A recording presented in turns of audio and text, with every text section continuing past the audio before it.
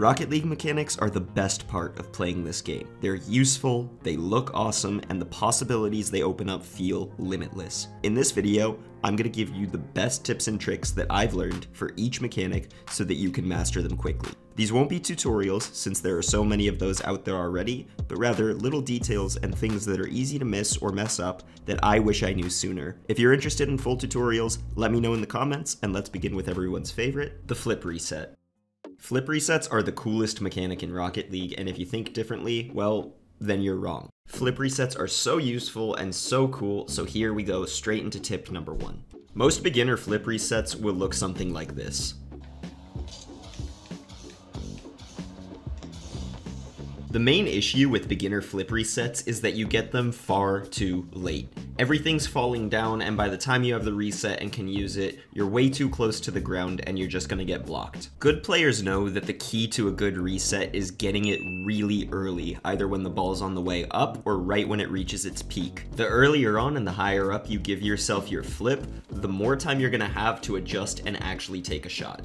Focusing on getting the reset early will help you tremendously, but it's not the only tip for flip resets. I'm always surprised to find out that people don't know this tip, but number 2 is that holding the brake when you get your reset keeps your car a lot closer to the ball. It's not impossible to get a flip reset without holding the brake, but if you're struggling to get the shot after resetting your flip, or you want to go for some more mechanical stuff after, definitely hold the brake. On the topic of buttons you should be holding, let's talk about holding air roll when you hit the ball. If you start holding air roll when you hit the ball, you will hit it harder. I know, Goose Monkey 10, this one's been debunked already, but hear me out. Do you ever feel like the ball hits your car harder than you've hit it? Well, holding air roll is probably your best fix. It helps reduce whiplash when you actually make contact with the ball, and you'll be able to follow it up a lot better. Another super useful mechanic that this influences a lot is double taps. That brings me to tip number 4, which is that the biggest issue I see with people learning double taps is that they get way too close to the backboard. When you get too close to the backboard, you have a smaller target to shoot on, the angle is much more difficult, and you're just going to hit it off crossbar. Compare that to a shot where you give the ball a lot of time and space to come off backboard. You'll notice that the angle is much easier and the shots are a lot more consistent. This couples really nicely with the previous tip because you want to hit the ball hard at the backboard. It lets the ball bounce off further and let you get that distance, plus if there's a defender, you'll easily hit it around them. Double Tap Playground is by far the best training pack to work on this, and I highly recommend it. Now, before talking about some of the more advanced mechanics, I want to talk about flicks. Flicks are probably the most useful scoring tool in this game, and there's really only one major tip I have to help you improve on them. The key to a good flick is in a good dribble. You want to match the speed of the ball so it's not bouncing on your car. What you really want to look out for is whether or not there's sparks while you're dribbling the ball, because that means that the ball is bouncing and you're going to have a much harder time with the initial pop before the flick. Dribble 2 Overhaul is an excellent workshop map to train specifically this if you're on PC. However, if you want something else or you're on console, I have another training pack called Catch into Flick specifically to work on this. You can use this training pack to work on how fast you're able to catch the ball in a smooth dribble and transition that into a flick. Alright, now that we've talked about something easy, let's talk about air dribbling. Air dribbling's pretty legit. It's not an easy mechanic, but it's so useful when you do get it down right. The big problem with beginner air dribbles is that a lot of beginners are pushing the ball forward but not up. When you start pushing the ball up, you're influencing the path in a way that's not natural, and it's a lot easier to get it around defenders. Unfortunately, the best way to train this is on a workshop map that's only accessible to PC players.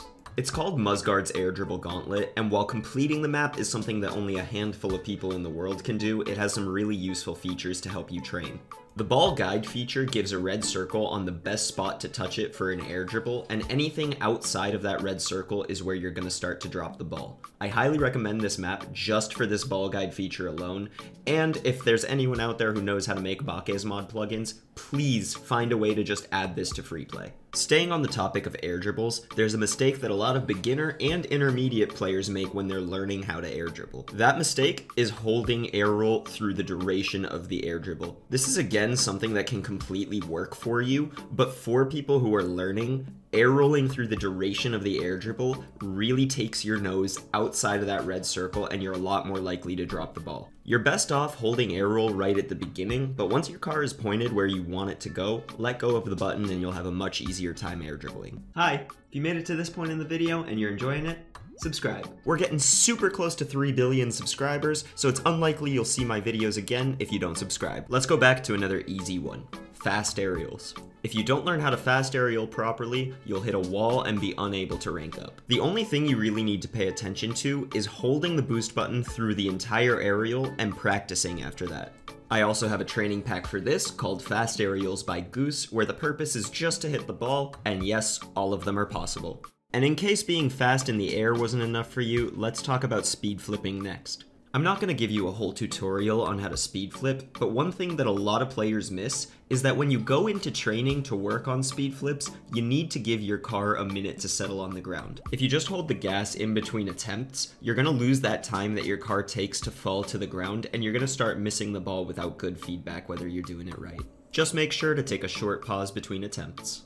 The next two tips are going to be focused on pinches, starting with cuxer pinches. I'm not great at doing cuxer pinches myself, but I do know a couple of things that have greatly improved my results on going for them. For a cuxer pinch, you want to remember to hold the air roll button as you're pinching it, and the other tip is to have your belly facing the goal you're shooting towards. If anyone has any additional tips about how to get better with cuxer pinches, I'd love to read about it in the comments. The other kind of pinch that there's a trick for is a team pinch. Team pinches have the potential to go so fast that they're unsavable, but like every other mechanic, people tend to mess it up a lot. In order to get the most consistent results, you want one teammate to be flipping and the other teammate to do a single jump.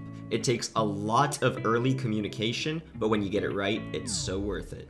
Even in this clip, you can see that the pinch worked out so well because the flips came out after the ball was already gone. Alright, the next two tips are going to be for you aspiring freestylers. Beginning with stalling, all I can really do is tell you the controls you need to hit to perform a stall. The rest is up to your own creativity. To perform a stall, it's required that you either use air roll left or air roll right. The stall itself is 3 button inputs at the same time, and then you have to let go of all your controls. When you're ready to stall, you press your directional air roll, you press your control stick in the opposite direction of your directional air roll, and you press the jump button. For me, the secret really was to let go of everything after I performed the stall. If that was confusing, that's okay. The next freestyle trick is a lot easier to learn, and that is, of course, a pogo. Not much to say about this one. I just know that the most common mistake is that people tend to go straight up and down and then get confused why their car isn't bouncing. In practice, you actually want to lean back so that the roof of your car is closer to the ground,